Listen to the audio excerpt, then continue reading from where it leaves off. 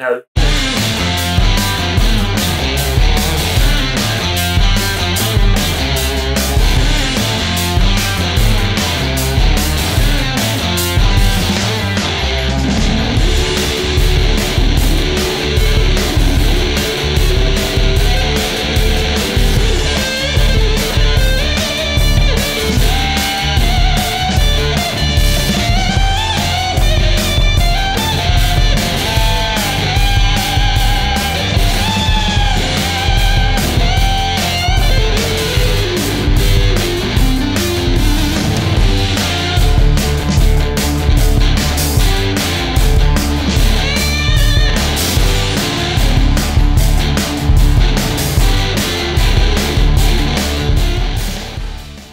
Yeah, you really can't do that sitting down, I think. Hey, what's up guys? Hope everybody's doing very well, and what you just heard was my take on the solo in Greenlight Girl by Doyle Bramhall II, Doyle Bramhall the guitarist, if you will.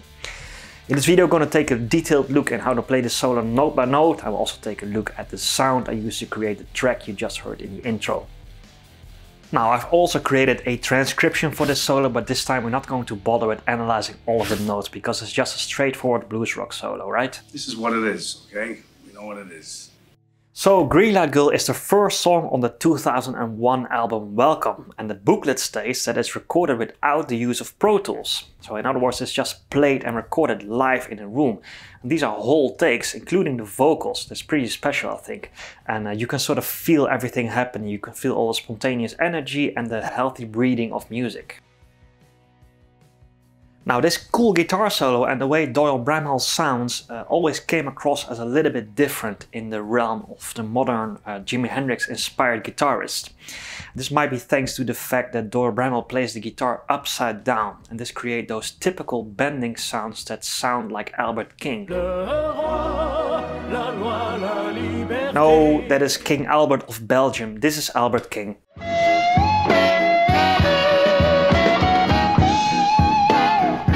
You see, by bending the notes up in pitch, by actually pulling them away on the neck, it sort of feels different to the listening ear, and I think it's fantastic.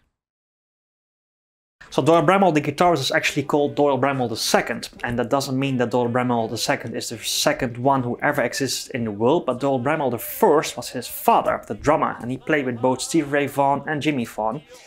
And Doyle Bramhall I, that doesn't mean necessarily that Doyle Bramhall I, the original one, is the original Doyle Bramhall and the very first one who ever existed in the world, because Doyle Bramhall II is also the original Doyle Bramhall. And one can just call himself that. You can either choose to call yourself the second, either informal or on paper. And I'm probably Aldous Pedaudo the 261st, I mean at least in the family. But it doesn't mean that I'm not the original Aldous Pedaudo as well as my grandfather. Was probably the very first one in this family, but it doesn't mean necessarily that should make a very big point out of this, I think. But I do think that we should really continue this a little bit more and really try to understand this. Okay, I'm now ready to let this go, I think.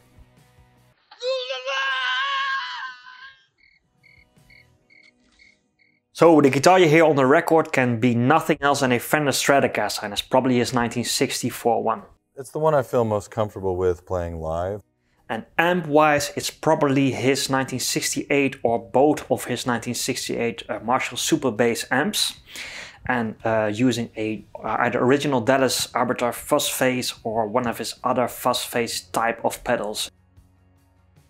Now, I think key to create that classic lead fuzz tone like Hendrix fuzz tone, but still have enough cutting capability, is to allow enough clean and definition to come through.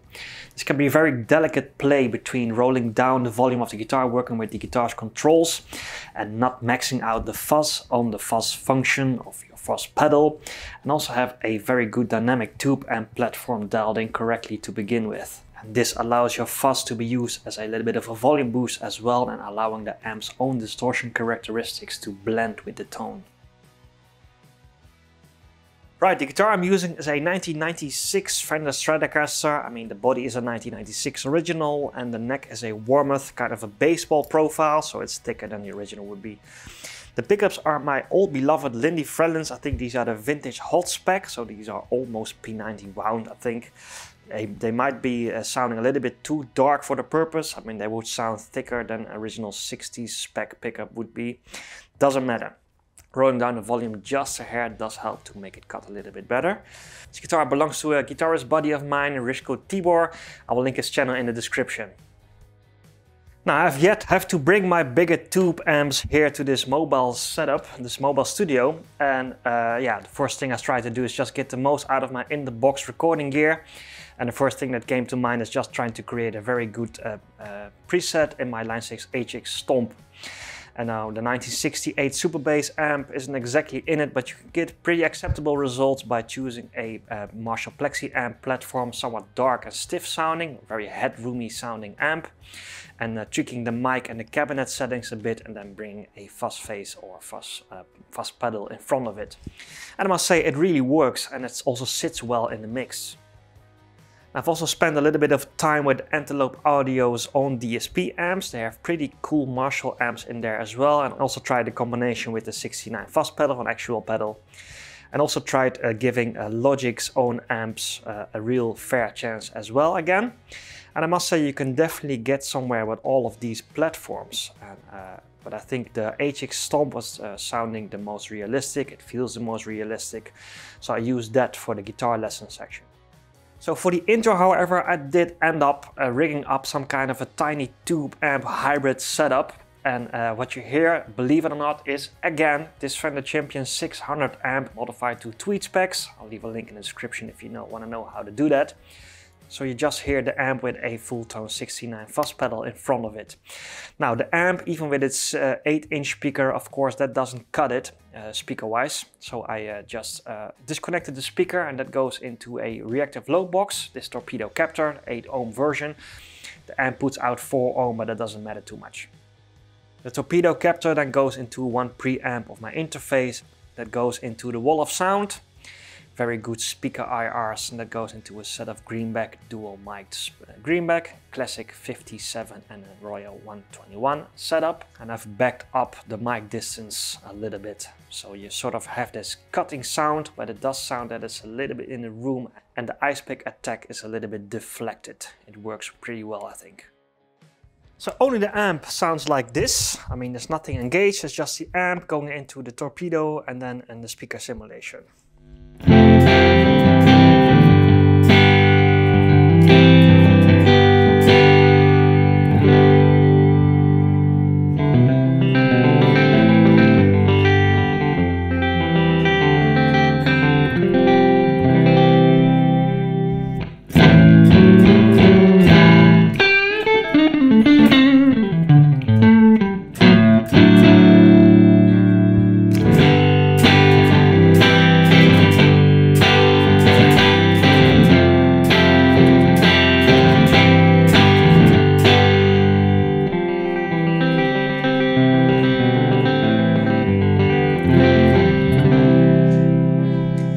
So what I try to look for is somewhat of a dark sound. I mean, there's a hint of breakup, and you hear all the harmonics already start to work for you. It's a beautiful sound, and some might say it can even be a little bit underwhelming on the neck pickup. The bridge pickup is a little bit hot, so it sounds different. There's definitely overdrive there.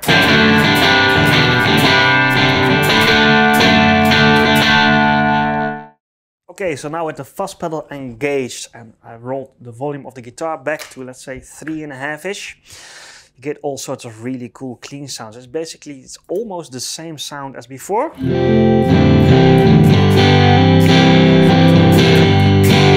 a little bit more breakup, but now you get all these cool opened up highs as well, and this is a very desirable sound. You can do many things with this.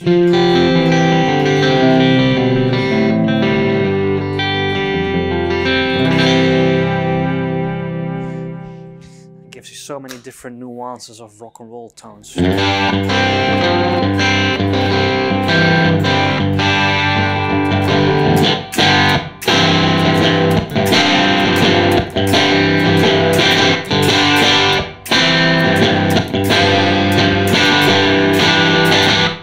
the volume all the way up, this will wash out your harmonies, but tamed a little bit, it does still work with chords within a certain style.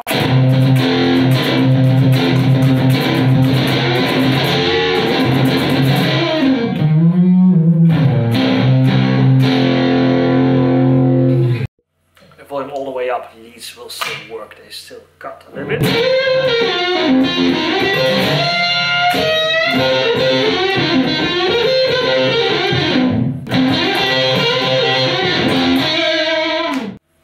And you can still go all the way fuzzing things up. Big muff kind of a fuzz. I mean, that's a little bit too much here, but it's fun.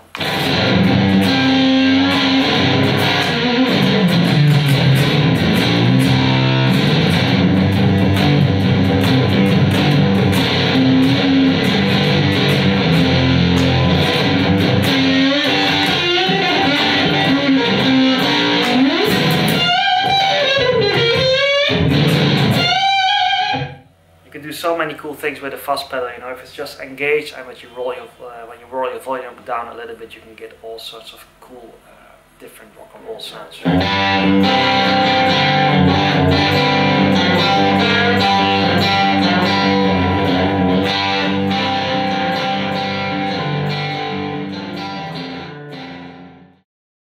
So is this a 1968 Marshall Super Bass Plexi recording chain at home? No, it is not.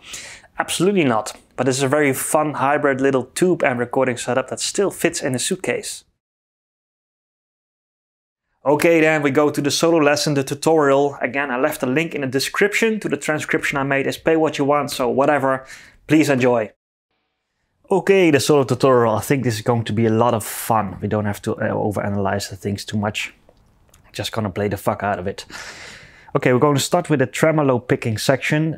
We start with a D major triad on 10th position, and we're going to tremolo pick as if our life depends on it. It doesn't have to be super precise, but we can say we do this in 16 notes. You would count it like this: 1, 2, 3, 4, 1, 2, 3, 4, 1, 2, 3, 4, 1, 2, 3, 4. We're going to do tremolo picking from somewhere down the neck and take it up to our D major triad. And we're going to just sustain our tremolo picking for the full measure. It's going to sound something like this. That will be actually too neatly played. You can just do really heavily. If you mute your bottom strings with your thumb or something, you can use your thumb to mute the low E and the A string. You can use your middle finger to mute the D string. You can tremolo pick a little bit more savagely, and you don't accidentally hit strings that you don't want to hear in your part. Something like that. Now, in the third measure, we play 2 chords. We start with our D major triad, and then we do something that sounds a little bit like an E minor. An E minor chord will be the 2nd degree of D, but we're not gonna actually play our B string. I think he mutes his B string with one of those 2 fingers. So we play our D major triad and our almost E minor chord. We're also going to do the tremolo picking, so now you divide your part into 2 sections.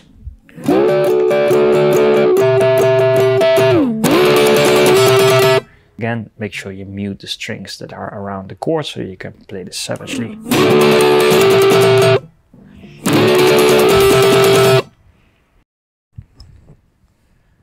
Okay, in the 4th measure we land on a D dominant 7 chord. Play it like that. Now we're going to just extend the whole bar in tremolo picking, so it's weird, eh? How you can sort of, when you play it savagely in the feel, when you get the mojo going, it's sort of, it lands itself. But if you try to play it neatly, it sounds a bit like shit, right?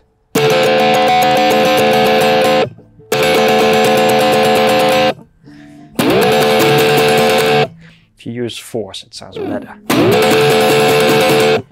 Okay, so conclusion here is those first 4 measures.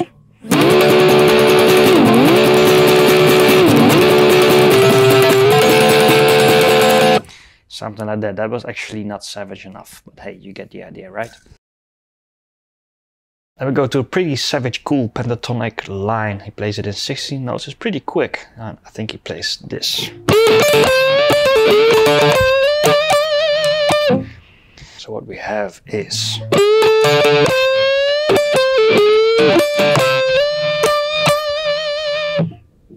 once more.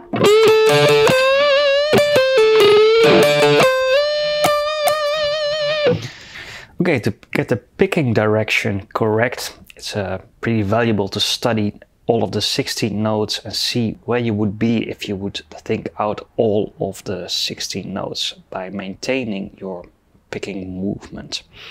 And that works like this. So we're going to play the line.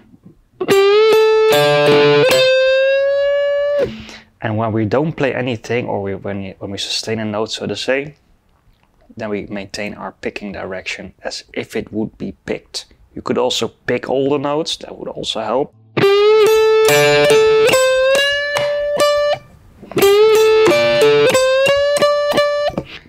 But let's just try to do this with the phantom movement in the air. It works like that.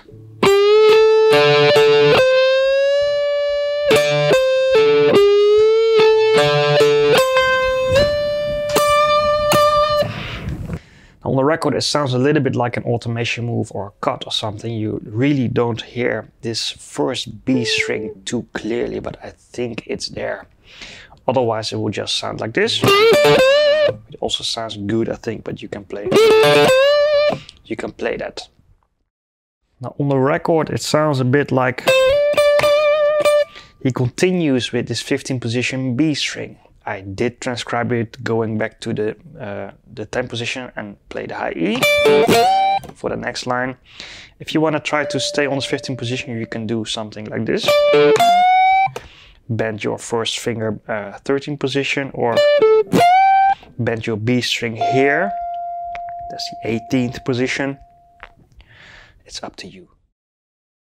Okay, for this lesson I chose this 10th position approach. We're going to play two strings together. You actually play your B string with that, and that creates that weird sound, you know? Savage sounds. When we are back, we're not going to do that, of course. I'm going to play this bar before that as well.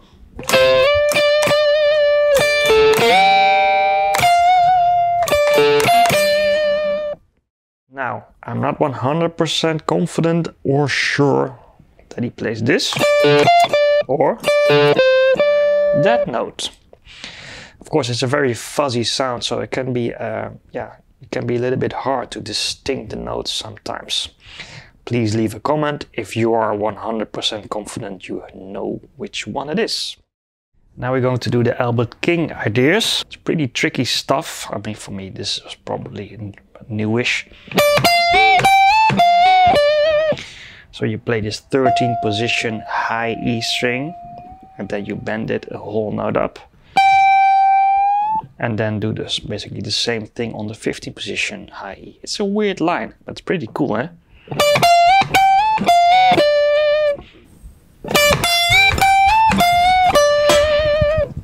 So a lot of bending there.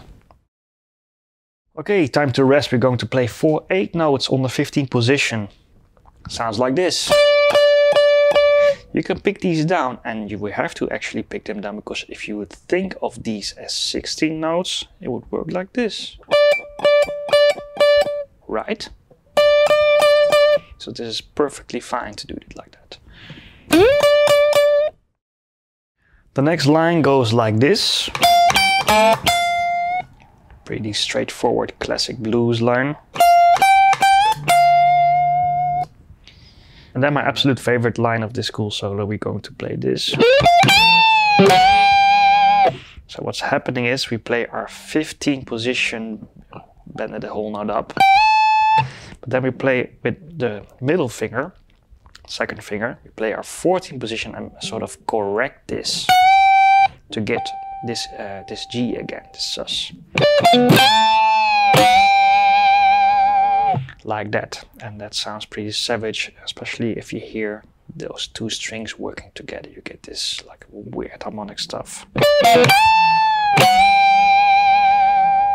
The second time is played just a little bit differently, and the cool thing is that he plays his 14th position bend on the second 8th note of this first count of the bar after that. So that bend just hits you in your face because it's on an afterbeat. I'm gonna just play this whole section slowly and do a count in. so you can hopefully get a better timing perspective. The transcription speaks for itself, but you know, it's weird to play these lines sort of separately, right? 2, 3, 4.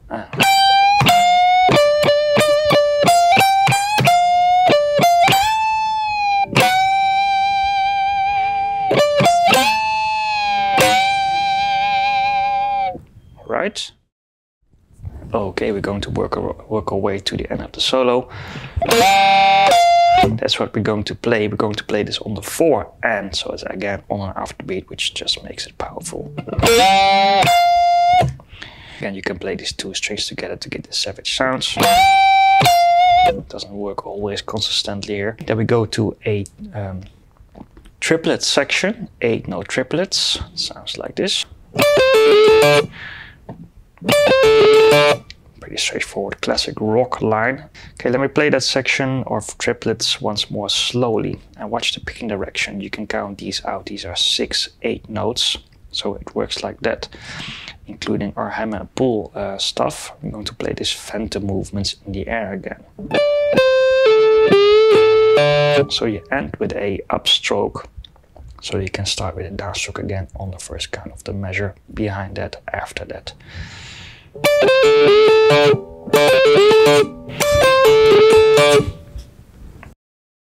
Okay, our last line goes like this.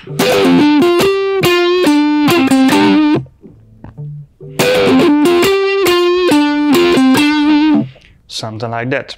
In the first count of the first measure we're talking about, I think he plays all of these notes.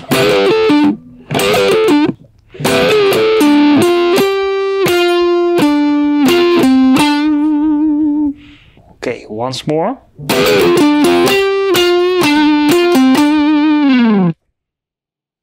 Something like that.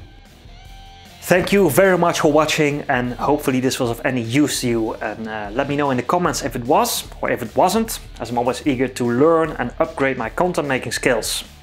Now please take care, behave, and we'll see each other soon.